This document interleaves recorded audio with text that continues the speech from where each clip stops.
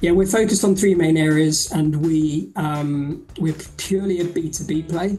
So we don't invent games. We are purely looking to partner with pre-existing audiences. There's a reason we called it Plucky. It has the word luck in it, but it's also a friendly. It's a friendly application. It's a name that's hard to Yeah, not yeah, yeah, remember. yeah. Yeah. So Yeah, kudos. had to go over to the US to get it, but yeah, it's a nice name. We like it. We're giving the what we call chairman or the initiator of the group bet to pay out to the biggest loser that week.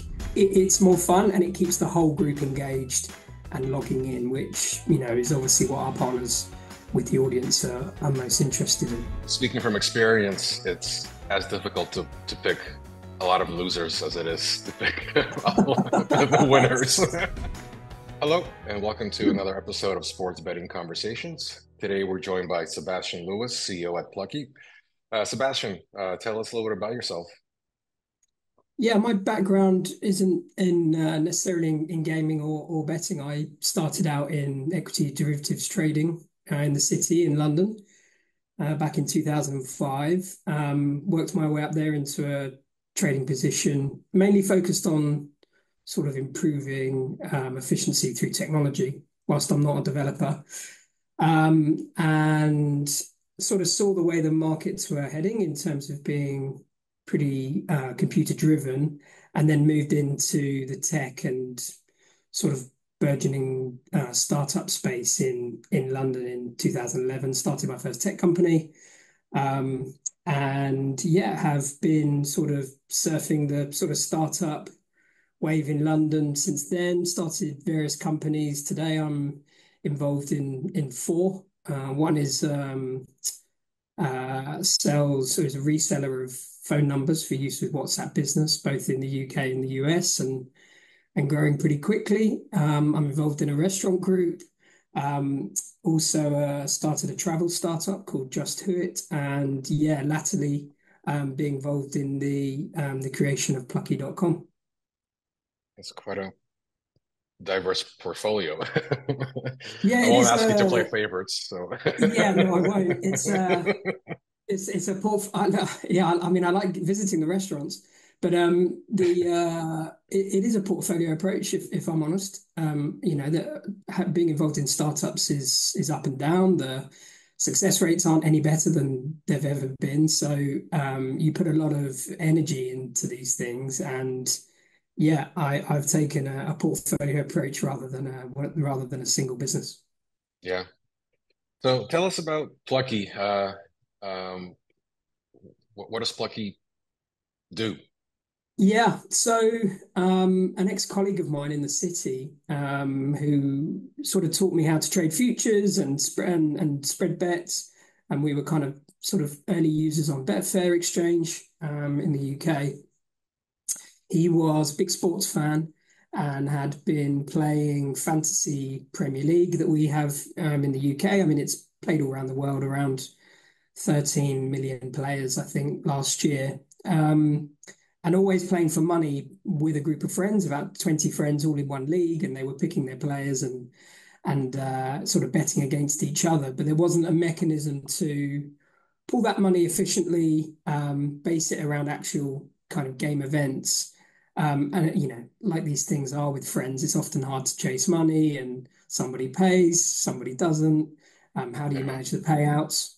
So he was really interested in kind of using our experience in technology to understand if we could pull money from a group of friends in a chat room and connect that to the API of the game that they may be playing and manage payouts based on events happening in the game. So we kind of started in 2021, kicking around the concept application, testing and learning, and then it quickly became obvious that we were kind of getting ourselves involved in what in the UK we call sweepstakes, which is, pooling money in a room where you're either backing yourself or you're taking a random pick.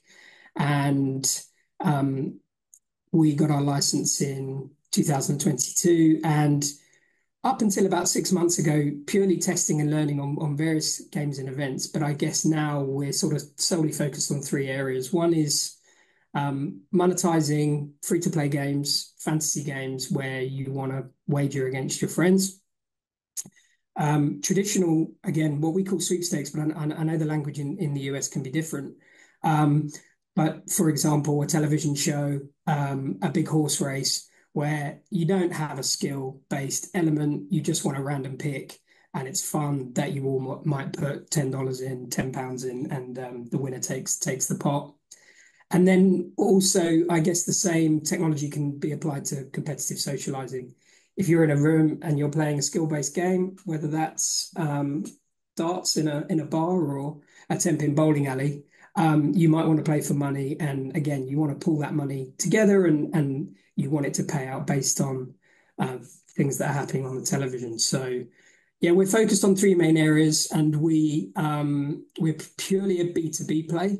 So we don't invent games. We are purely looking to partner with pre-existing audiences in pre-existing games where we monetize fans in a secure, regulated, fun environment. There's a reason we called it Plucky. It has the word luck in it, but it's also a friendly. It's a friendly application. It's tailored for everyone, not just your typical kind of male sports fan. Yeah, and the name is, I don't want to say sticky, but it's a name that's hard to like, Yeah, not yeah, remember. yeah, yeah. Yeah. So Yeah, kudos. we had to go over to the US to get it, but yeah, it's a nice name. We like it. Yeah. And what sports like do you focus on? Yeah, look, we can monetize any event. As I said, in terms of kind of traditional sweepstakes, we do television shows. We do any sports events. We've now started looking at esports. It was natural for us to be kind of or start life in football, soccer here in the UK, because that's where the audience is. To be honest with you, but for example, we're looking at competitive socializing in bars in the UK where you're playing cricket in nets. So yeah, we can run the technology on any sport, any event. But yeah, I think football was obviously the clear winner to begin with. Yeah, yeah. And are you focused currently just on the European market, or do you have plans to for the Yeah, so we US? regulated. We were new to gambling, like I say. So it's been a steep learning curve with Hmm. lots of kind of ups and downs. And we got our UK regulation in 22, and we've just got our Irish betting license. But we're going to go wherever the audience is. So just as we're trying to understand where our partners, rights holders, where the audience is, I think our licensing will follow. Yeah, yeah, makes sense. And just working with sports betting clients for many years. So you mentioned Betfair earlier. The and your use of their exchange product. That's something that DataArt built for Betfair years ago. So Oh it's wow. kind of interesting. Yeah. So that's so hopefully had a good experience, but that's something that we put together for Betfair many years ago, and they're specifically their white label solution. So yeah, we know that part of the market really, really well. Yeah, Um, it's a great product. I mean, I'm a natural layer than I am a backer, so it's it suits me. yeah. Yeah, it's interesting. I'm more focused on the United States than the rest of the world, and that really hasn't caught on here yet, which is quite interesting since people do participate, as I'm sure you know, in a lot of these fantasy football leagues, whether it's something on the DraftKings or the FanDuels, but even personal ones, right? That they arrange through like a Yahoo or CBS Sports site. Um, Same with kind of a sweepstakes and where you just kind of throw money into a pod based on some random selection of like who will garner the most, let's say, fantasy points in the NFL. This, so we do have those concepts, but they're not as well managed as how you're describing your platform, which is fantastic. And one of the areas we were, I guess, focused on was our own. My co-founder Ian Brannigan, whose idea this is. He wasn't very good in his league. Every year he was one of the losers. And what you see with these fantasy games is huge engagement in the first 4 game weeks, and then here in the UK we have 38 game weeks in the Premier League. And the engagement's dropping off as you're getting worse, and you're not accumulating points. Yeah. So what's nice about having money on it, not just for season long, but for weekly bets and also monthly, is we're giving the what we call chairman or the initiator of the group bet to pay out to the biggest loser that week.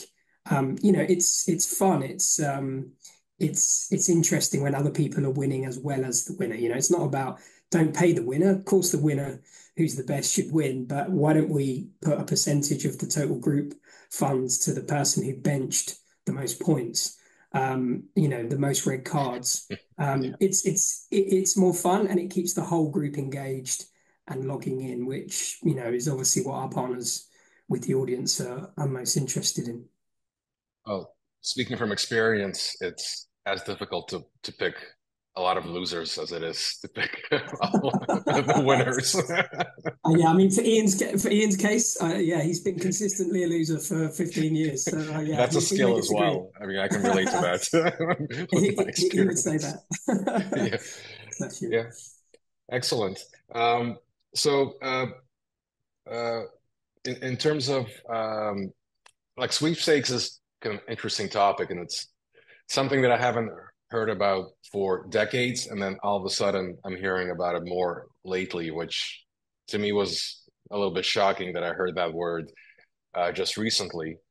Um, why do you think like that type of, I guess, I don't know, opportunity to win something is making, I don't know if it ever went away completely, but why is it more prevalent now than has been in recent decades? Because like back in the day, you had these like mail-in sweepstakes. Like, I mean, I don't want to age myself, but going back to like the 70s and 80s, when I was a little boy, you had to like fill something out, send it in, and then you just wait, to get that letter that said, Yeah. thanks, try again. Why is that type of engagement? Why do you think it's coming back? Yeah, I think there's a couple of theories. I mean, one, the media has obviously, massively changed in terms of the way people are consuming it and what they're consuming. So, for example, I don't want to be too UK focused, but I can only go off, kind of our first early markets. We have huge audiences watching television programs where it all of the players in that television program are it's they're members of the public. You don't know who they are before they enter the television show, and to get a random pick makes watching the program throughout the season more fun. Yeah. And there's a lot of programs like that. We have a huge, I mean, it's just getting massive. We have a Eurovision Song Contest here in Europe, and I know we have about Eurovision. Yeah, it. we have Eurovision song parties, and everybody picks a country, and you all bring food to the house, and you watch the television program over the night, and everybody votes, and again, when there's money on it, it's more interesting, it's more fun. There's more stuff to laugh about because somebody in the room got the worst country. So I think sort of consumption of media has kind of changed. I think as well that whilst you and I are fixed odds betters, we're seeing a lot of people come in to the Plucky database that don't necessarily immediately understand fixed odds. We see Mhm. huge amounts of advertising here in the UK, and obviously the market's pretty saturated for fixed odds betting. Yeah. But not a lot of people understand 4 to 8 or 10 to 1, and actually an entry level. Do you want to put £10 on it, and you just get one pick? Understanding that is quite simple. So I think for a brand like Plucky, it's kind of all inclusive, and you don't need to understand fixed odds. I don't think a lot of the ads that talk to some of the betting market in the UK necessarily talk to Plucky customers. But it's, if you have £10 on your fantasy team or £10 on the Eurovision Song Contest, then being shown the sort of next stage skill, game, bet, and then fixed odds bet. It's kind of a journey. But I just think that, we take for granted, certainly with kind of younger generations, that they understand fixed odds. Mhm. Yeah. They kind of don't. So I'm sure there are other reasons, but I think there's a couple of observations that I've seen sort of in the last 12 months. Yeah. So it sounds like you're kind of opening the door wide for like casual people to participate in the gambling type of activities, which not something that like the Eurovision contest, you know, um, example that you gave. There's like no pressure, no stress. It's more of a kind of a social thing than like, oh, I really hope that Salah's going to score, a goal this game so I can, cash in on my parlay. Yeah, well, and that's something we're kind of looking at is in the future, on the basis that we know your fantasy picks, and you drop Salah that weekend, you might want to hedge your position by being shown a fixed odds bet. You might not necessarily understand the mechanics, but when someone says, for another £10, if Salah does score, you can win 30, and that offsets the loss that you may have made in your fantasy pool bet, then that's again it's a basic explanation and understandable for people. I think as well that there is a huge audience in competitive socializing, and if you're playing a round of golf, again, you might not necessarily have all of the fixed odds applications here in the UK, but you'd want to play for money every weekend in the same crowd with your friends, and just let an application do that for you. So it's casual, but it's pretty regular.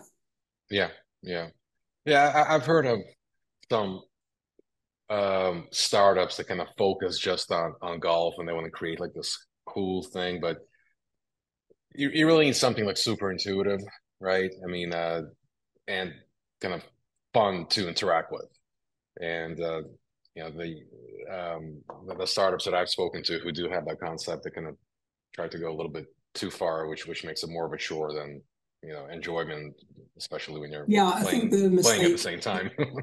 exactly, the mistake is trying to invent a game when the game is already happening on the fairway, you know. So yeah, yeah, a Um, good way to say it. Yeah, yeah, let the game carry on, just provide the monetization side of it. So we've stayed pretty focused around, just provide very quick pooling of money amongst friends in places that they would naturally do it. So, for example, here in the UK, everybody has WhatsApp, and there's huge WhatsApp groups for different things, whether in your golf group or, um, watching a television show or playing fantasy. The spreading of a pool bet through those is, just trying to live in the areas that people are already communicating and trying to not make it too complicated. yeah, yeah, yeah. Makes sense. Just to kind of switch gears slightly, in terms of technology, um, how did you go about kind of selecting your technical stack? I mean, or was it you, or did you put a team together to do it? Like, what was your process there? Yeah, so I'm not a developer, as I say. Yeah.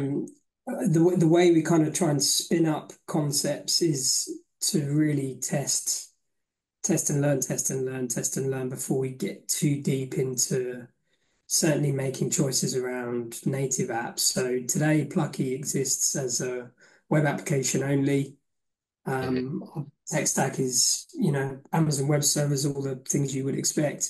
Sure. Um, Yeah. but yeah, we still feel like there's a lot to learn in regards to kind of our three verticals before, Hmm. and we get the fact that push notifications and advantages to native apps are going to be key for us, but we kind of want to get that brief right before we heavily invest in native. Yeah. That makes complete sense.